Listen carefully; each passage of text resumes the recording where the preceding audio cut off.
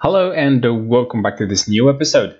Now we will test submission and save data into the database. Let's go ahead. So first of all, we need to do some work into the command product.php and the get variable or get widget variable and the submit condition. So right here, I must update these values. So first of all, I will get the get value or tools get value, sorry. So tools get value, and I must pass the comment right there. And also, let me just recopy this again because I'm lazy. This will equal to ID product or product ID. I'm not sure. Hopefully I will spell it correctly. So it's ID product, product, and the user ID for now I will set it to be like 1 or something. And also I would like to move to command product because some stuff is needs some updates right here. So first of all, the ID command is defined to be an auto increment. So there is no need to be defined right here, because if we submit the form in this current version like it is now, then core of Prestashop will come here and validate the ID command and will look for it to be defined in the query or the object of the body, which is not the case. So we must remove it. And also I would like to remove the lang true from these inputs because we don't need to have like user ID for English and for French, etc. So we get rid of these two. I would like also to remove it because the user will only type one time the command and it won't care to type like English version, French version, Arabic version, etc. And also I would like to get rid of this one. And also one more configuration to do is the multi-lang, since we don't really need to have like a multi-lang for this plugin. So turn this to false and everything should be good to go. Now let's go ahead and try this. Let me just refresh this for a second, and hopefully I just have to keep the database opened, and beside this is a great product. Okay, great anyway, and hit submit. Let's see what will happen. So nothing really happened, but I would like really to check into the database because here where is it? I did not set any like success message when save gone well, but I would like to check it into the database. So I'll look for comment. There you go. This is our table, and if I look inside it, I have ID command 1, user ID, and I have also a command. This is a great product, which is really amazing and telling that our script went well. Now I would like to define a success message, and also yet again I will go to the UI kit right here and search for alert. There you go. So this is the alert, and I will get the small notice for success. I believe it must be on green color. Small notice, medium.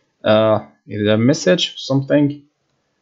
No message. Okay, so I'll go for the yellow one or the blue one. That is not really like success, but anyway. So here I would like to add an if statement. So if everything went well, so this save will return a true, will return a boolean, then I will do dollar.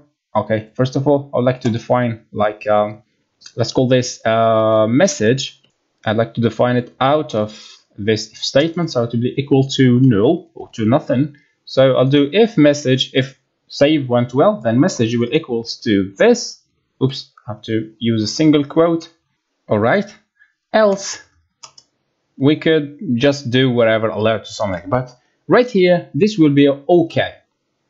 But there is a better approach, because my idea is to pass this message to the view right here. Okay, so I could do message, okay, or result message, or message result to get this message, and right here I could display dot dollar result message or message result. Now if I move back to the browser and I do refresh, I must see the message displayed correctly but in HTML format. But this is actually ugly because I don't want to pass like a whole object of HTML into a single variable just to pass it to the view. the best idea and the best approach is to do the following. So right here, I would like to paste the whole HTML, right? And simply pass the message true or false. So right here, I will set it to true. Elsewhere, message will be equal to false, right? So I can do, oops, what did happen right now? So this one must be false. I just closed the TPL file. So right here I will do an if $message or message result true, then I will do this. Oops, I will actually paste this HTML.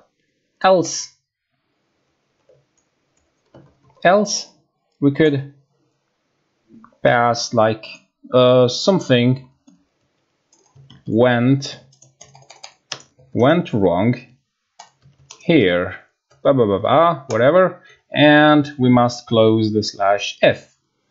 All right, now let's go ahead and test this out. So if I do refresh, look what will happen. There you go. So we have a small notice message, Prestashop stuff, because I did not update that message. And I would like to get rid of this material icon and also get rid of this blank and simply type thank you for your message or any kind of like friendly message. Thank you. Okay, that looks better. And also I think there is a alert success, I believe so. Yep, it does exist. So this will be more beautiful and pleasant and especially significant to the user. There you go. So everything went well. Now I'd like also to check another time that everything is updated into the database. So click and there you go. So that was how to intercept the data from the submission and save it to the database and display a beautiful success message.